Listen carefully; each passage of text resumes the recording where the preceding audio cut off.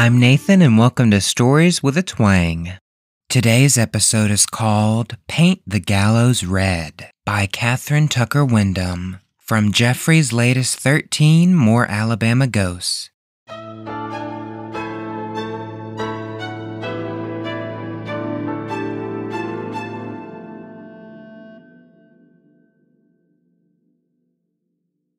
Tonight, Era Mae Barfoot promised herself, "I'm going to sleep in Grandma's big bed." The young girl shared a bedroom with her grandmother in the Barfoot's home in Troy, and though she did not mind sleeping on the daybed by the window, Era Mae welcomed the prospect of having the double bed all to herself while her grandmother was away on a visit. And perhaps Era Mae thought by sleeping in that bed she could find out why her grandmother so often rose at night, turned the drop light, it hung on a brown cord from the ceiling in the middle of the bedroom, on and off quickly, and then got back into bed. The few times Era Mae had asked her Irish grandmother about the light, she never gave a direct answer, just talked vaguely about bad dreams and seeing things and such. To give an evasive answer was not like her grandmother, Elizabeth Jane Smith Cone, and the evasiveness bothered Era Mae. It bothered her too that her grandmother became so solemn, almost hostile, when Era Mae tried to question her about her unusual behavior. Grandmother Cone, a stout woman, normally had a resounding, carefree chuckle that punctuated her conversations, but she did not chuckle when Era Mae asked about the light. Something in her grandmother's manner made Era Mae quit asking, but she still wondered. At bedtime that summer night in the early 1930s, Era Mae decided to sleep with her head at the foot of the bed so that she would be cooled by any breeze that might blow through the open window. At first, she tossed and tumbled from one side of the bed to the other, not from restlessness, but from the delightful luxury of having room to move about freely. Soon, however, she fell into a sound sleep. Later, Era Mae was never able to tell how long she had been asleep when she was awakened by the feeling that someone or something was in the room with her. She opened her eyes and stared straight into the face of a man whose blazing dark eyes burned a hole right in me. Era Mae fainted. When she aroused, the phantom visitor had disappeared. Era Mae moved back into her own bed by the window, lay awake and wondered until daylight came. The girl did not tell her parents, Mr. and Mrs. Eugene Monroe Barfoot, about the intruder. They, she felt, would not believe her and would likely punish her for telling a falsehood. It was her grandmother she wanted to talk to. So as soon as her grandmother returned from her overnight visit and the two of them were alone, Era Mae blurted out the account of her frightening experience. Her grandmother looked hard at Era Mae, and she responded, "Yes, I have seen him too, many times." Then came the explanation of why the old woman often rose to turn on the light at night. "When I turn on the light, he goes away," she said. "I never wanted to talk about it, afraid your mama would think I'm crazy and old and might send me away." For 5 years, from about 1932 to 1937, those strange visitations continued, and for 5 years grandmother and granddaughter kept their secret. Their sightings of the ghostly figure matched in every detail. He wore black pants and a white shirt, was well built, muscular as though he were accustomed to outdoor work, and had a high forehead and dark hair. But it was his eyes, those penetrating eyes that seared into the very soul, that were so fearsome. His route never varied in all those years. Era Mae and her grandmother would hear him come from the living room, apparently from behind the piano, and fling open the French doors to the dining room. The gentle tinkling of the glasses on the buffet announced his passage. A board creaked, and a change in the steady hum of the electric refrigerator marked his progress. Then the door of their bedroom, the door was securely locked from the inside with a sliding bolt, would open, and he would stand at the foot of the big bed, not making a sound, just staring with those burning eyes. After a moment or two, how can such fearful time be measured? He would turn and retrace his steps. Era Mae and her grandmother would lie still and listen to the now familiar pattern of sounds. The refrigerator's altered hum, the tinkling glasses, and a squeaking board, the swinging French doors, and the footsteps in the living room. Then, silence. As the years passed, the initial fear that Era Mae and her grandmother had experienced was gone, replaced by a fleeting sadness, a vague awareness of some deep disturbance that enveloped the restless spirit that stalked their home. They wondered, though they never found the proper words to phrase their thoughts, what torturous memories, what unrelenting shackles to the past doomed the figure to an endless enactment of his ritualistic behavior. Then, one night, the ghost changed his routine.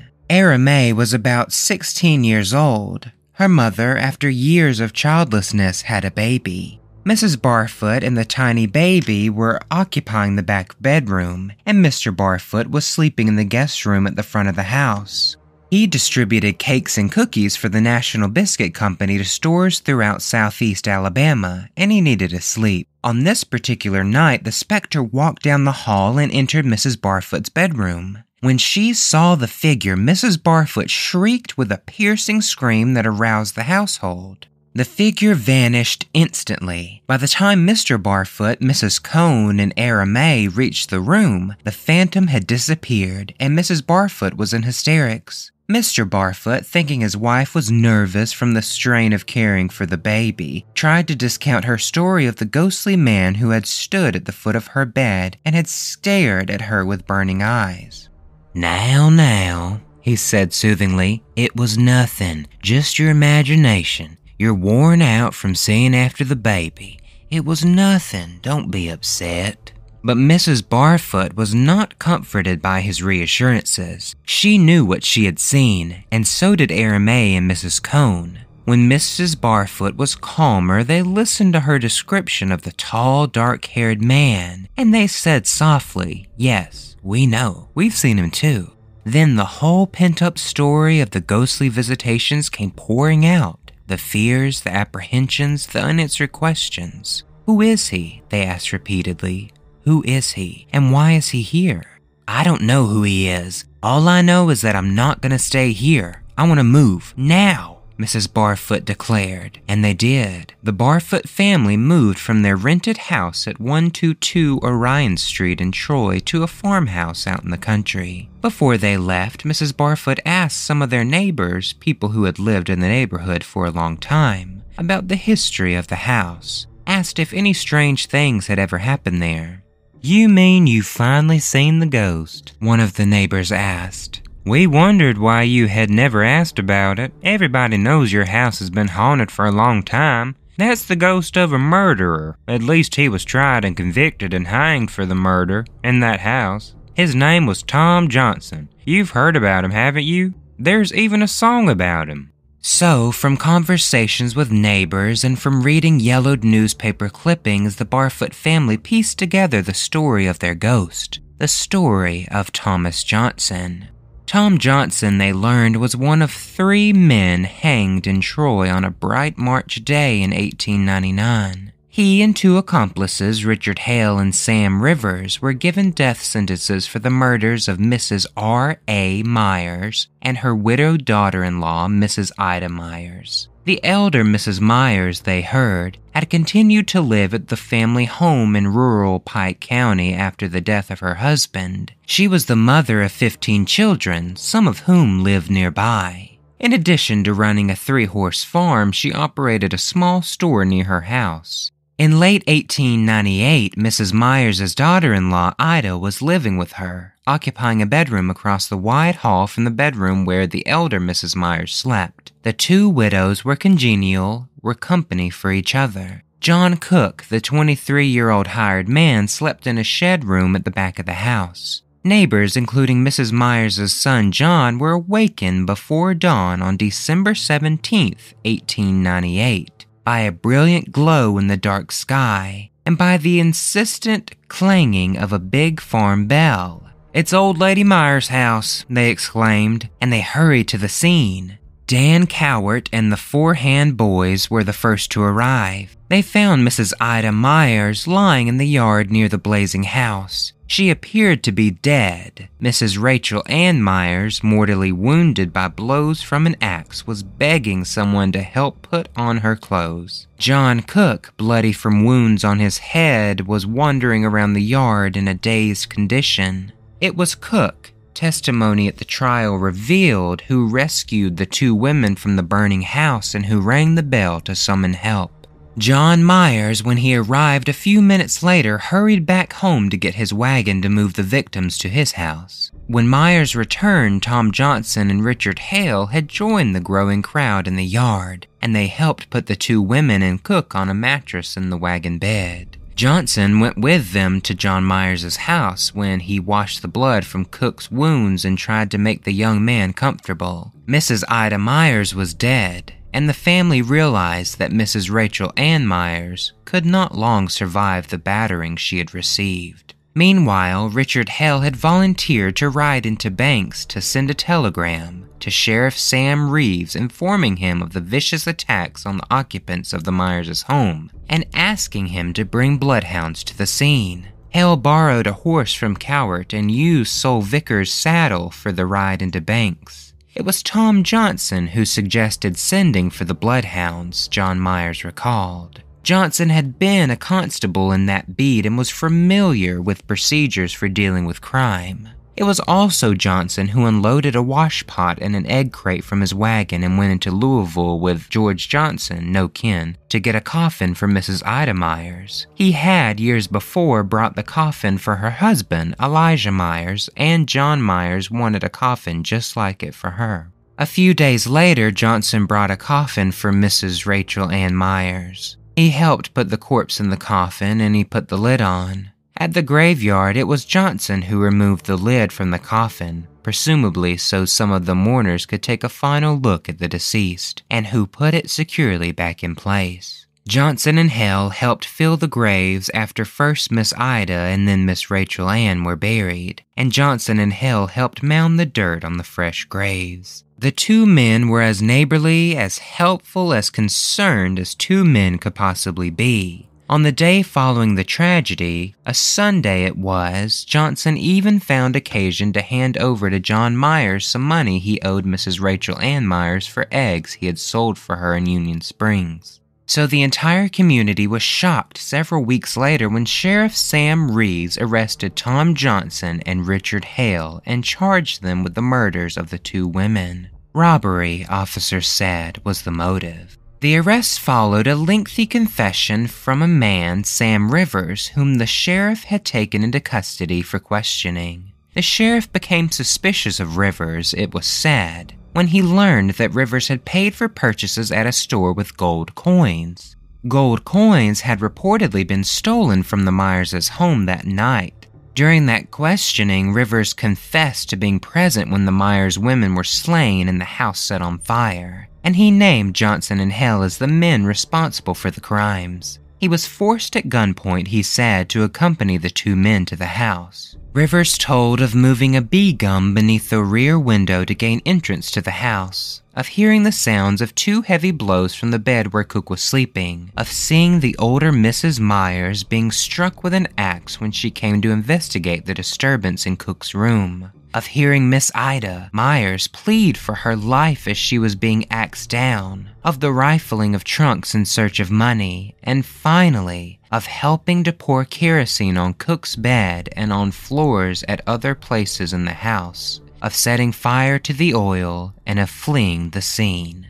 Johnson and Hale maintained their innocence, and Johnson's wife, his mother, and his 9-year-old son Charlie confirmed their alibis. But the members of the jury believed the story Tom Rivers told. On February 24, 1899, Johnson, Hale, and Rivers were found guilty of the murder charges. The date of their hangings was set for March 31, 1899. So the crowds gathered in Troy on that final day in March 1899, coming by train, wagon, buggy, horseback, and on foot to watch the triple hangings. There was a somber feeling among the crowds, nothing of the carnival spirit that sometimes marks such events. They talked in hushed tones of the farewell visit paid Johnson by his wife and mother, and they told of how Hale had been baptized in jail by the Reverend J.D. Hall, rector of St. Mark's Episcopal Church. Spectators near the jail watched the procession leave the side entrance at 11 a.m. for the journey to the gallows. First came the detachment of the Troy Rifles, followed by the prisoners in a carriage driven by J.S. Carroll, with another group of the Troy Rifles behind the vehicle. Then came Sheriff Reeves and his staff, all on horseback, with a carriage filled with friends of the men behind the lawmen. The Reverend J.D. Hall's buggy completed the procession. The gallows stood near the Troy City Cemetery, not far from the site of the house on Orion Street that Era Mae Barfoot and her family would occupy some 30 years later. The platform, with its paraphernalia of death, was enclosed by a plank fence 16 feet high, built without cracks large enough to peep through. Prayers, hymns, and testimonials at the gallows marked the final moments of life for the three men. Somehow, the scene almost took on the feeling of a revival meeting. Sam Rivers was the first to mount the platform. He spoke for almost half an hour, proclaiming that God knew he had told the truth about the murders of the two women. After Rivers was pronounced dead and his body was removed, Hale and Johnson mounted the stand together. Both men declared they were innocent. Hale, he wore a bunch of fresh violets on his lapel, warned the young men in the crowd of the danger of keeping bad company, and Johnson promised his friends to meet them in heaven. Several of the Myers men, sons of the murdered women, shook the hands of Hale and Johnson and wished them well. One of the men prayed for the souls of Johnson and Hale in a better world. Then it was over. It had been a long time since the ghost of Tom Johnson, if indeed that is who it was, stalked the home of Era Mae Barfoot. But she has never forgotten the sounds associated with his appearances, nor has she ever forgotten those burning, penetrating eyes. Every now and then she plays and sings snatches of a folk song written about those hangings. Johnson said to the sheriff, "Paint my gallows red, paint my gallows red." Johnson said to the sheriff, "Paint my gallows red, so the whole Myers family will know I'm dead." There are other stanzas of the song, but the one about Johnson and the red gallows is sung the most often. And as she plays and sings, she still wonders, why did Tom Johnson's restless spirit come to their home? Was there something about her grandmother that reminded him of the elder Mrs. Myers? Did he come to prove that he would do the old woman no harm? Had someone closely connected with the murders occupied the home before the Barfoot family moved in? Did Tom Johnson have memories that pulled him back to the house on Orion Street? Why did he come? Why?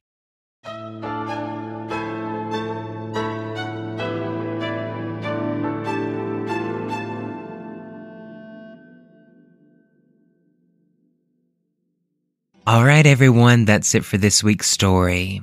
I know there was a lot of names to keep up with, and I would highly suggest, if you would like to for yourself, to read the story. It is in Jeffrey's latest 13 More Alabama Ghosts. I also looked it up, and the house on Orion Street is still there in Troy. If you would like to learn more about this week's author, you can head on over to ktwyndham.weebly.com. If you have any stories you would like me to read on the show, you can send them over to storieswithatwang@gmail.com. The show is on Facebook, Instagram, and YouTube at Stories with a Twang Podcast. It would mean an awful lot if you could rate and review the show wherever you listen, and don't forget to share with your friends and family as well. It could really help the show grow. I hope you all have a wonderful week, and until next time, remember that a little twang goes a long way.